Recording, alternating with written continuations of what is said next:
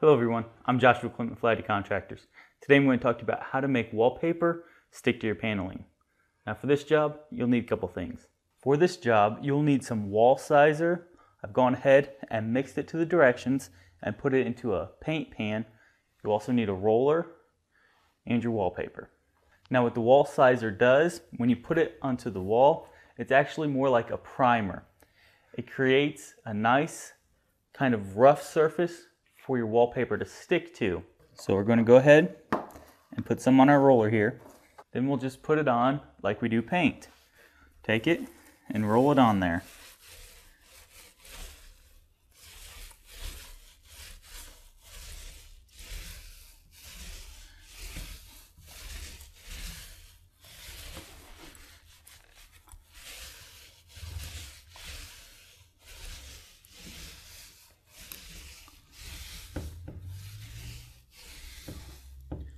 Now depending on how shiny your paneling is, you might have to do this twice to make sure that you get everything covered.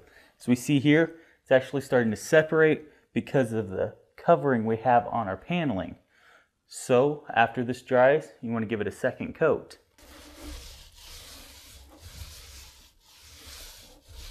After that, you're ready to go ahead, get your glue and your wallpaper, and start putting your wallpaper on. I'm Joshua Clint with Lighty Contractors. Thank you all for watching, and good luck with this project.